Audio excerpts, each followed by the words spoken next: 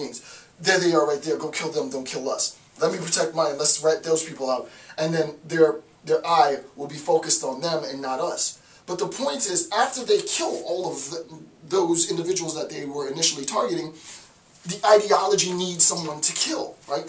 That's what's not being espoused. That's what they don't want you to know, right? An exclusionary ideology is only an ideology of exclusion if there is someone to kill.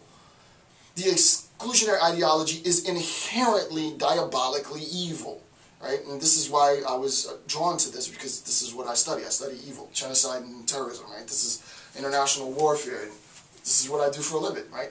So an exclusionary ideology is only an exclusionary ideology insofar as there is someone to exterminate, categorically wipe out. So after you wipe out all of the initial population of people that you had targeted, well, who's next, right? Well, somebody else. Well, we appreciate you French guys helping us out, but guess what? You're not, you know, in the case of Nazi Germany, you're not German, so you're next. And then on, and on, and on, and on, and on, until you arrive at this perverse notion of a homogeneous population, right?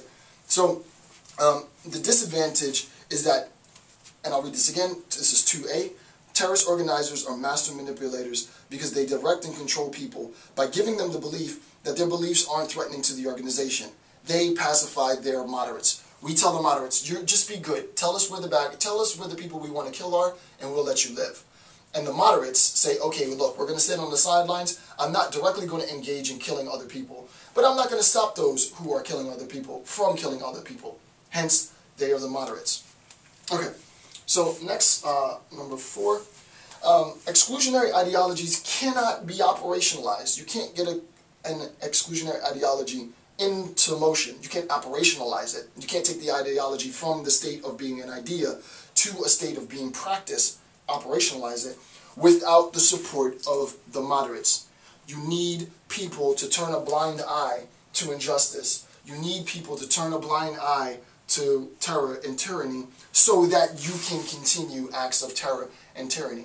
You need a large population of people who feel comfortable that they're like you are, those who have power, and will allow you to murder in the sake of whatever your insane cause is, right? All right. So you have your population of moderates. So you have the tyrant or the masked man, your population of moderates, and then your population of targeted individuals, right? These are your targeted groups. The masked man, the tyrant, comes in to exterminate members of the targeted group. Masked man, tyrant, comes in to exterminate those who have been targeted. Right, and this is the moderate. Right here.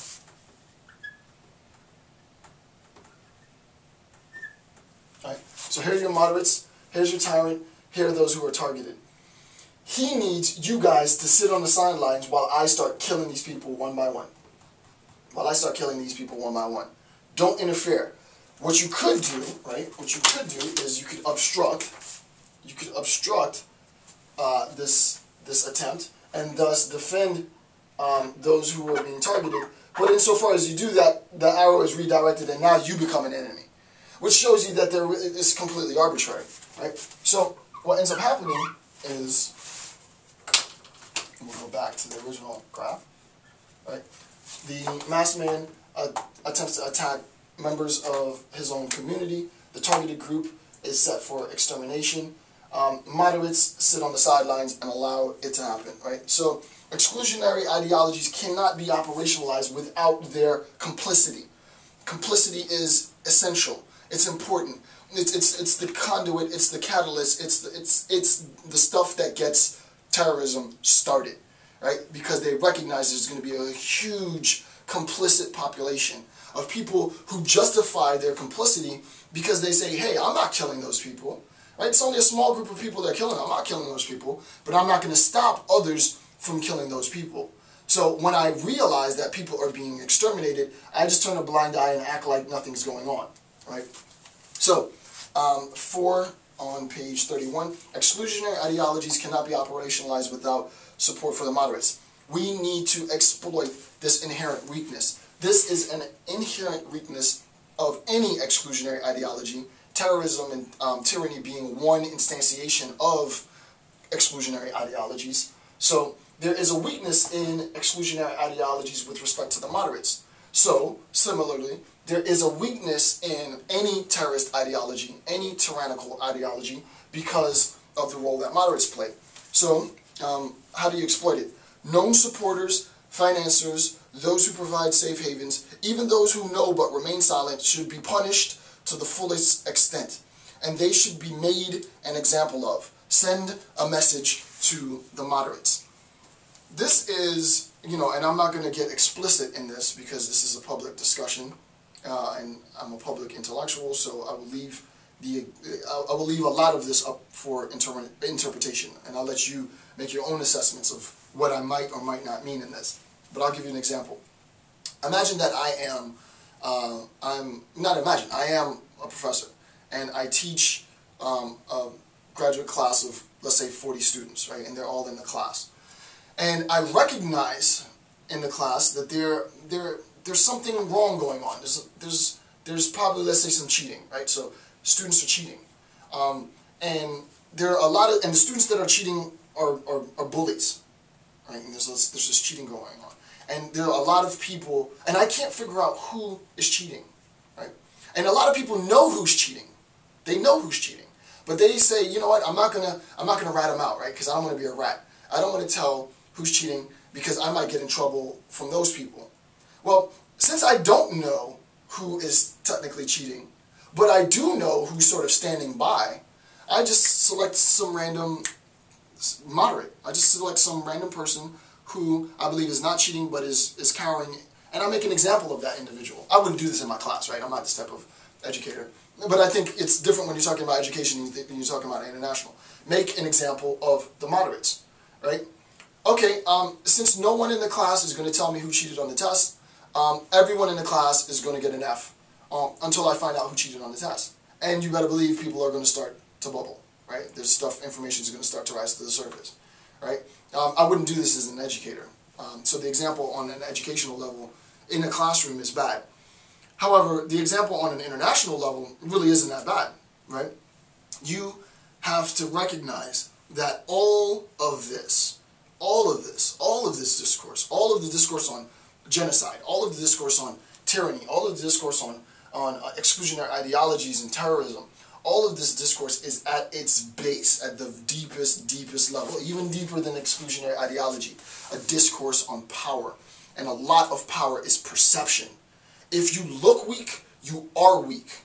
If you talk weak, you are weak. If you look strong, you are strong. If you talk strong, you are strong. So if it's the case that moderates are standing on the sideline, and we have outside agitators, and we know that people are being exterminated in the population, well, we need to make an example of the moderates. Listen, we recognize that you're not killing these people directly. We recognize that you're not directly contributing to the death of these people, but you could stop, or you could stop them directly, or you can give us the information that we need. If you don't give us the information that we need in order to stop them, then guess what? We're going to intimidate you. We're going to intimidate you, right? And you determine how that intimidation unfolds, right? You can make an example of people who know people indirectly. You can arrest them. You can do whatever you need to do. But the point is, moderates think that it's okay to sit on the sidelines. And what you have to let them know is that this isn't a game where you can be in the game or out of the game. Every human being on the globe is a player in this game. You are either, quote unquote, the saying is, you are either with us or against us. Those who support democracy are saying that. Those who support terrorism are saying that. You are either with us or against us. There is no alternative, right? There's not like I'm going to remain neutral, right? Insofar as you think you're going to remain neutral, you become weak and you become targeted. Those individuals who support, people who support finance, those who sponsor, give safe haven, there is no gray. It's not that you're with us, then that means you're against us, and we are going to have to make examples of you. How that example unfolds is not for me to discuss or to suggest. So that's the idea. You exploit the weakness of the moderates, the inherent weakness of the moderates. The disadvantage, however, if you take that approach, is that terrorists will use the attack, arrest, prosecution, etc. of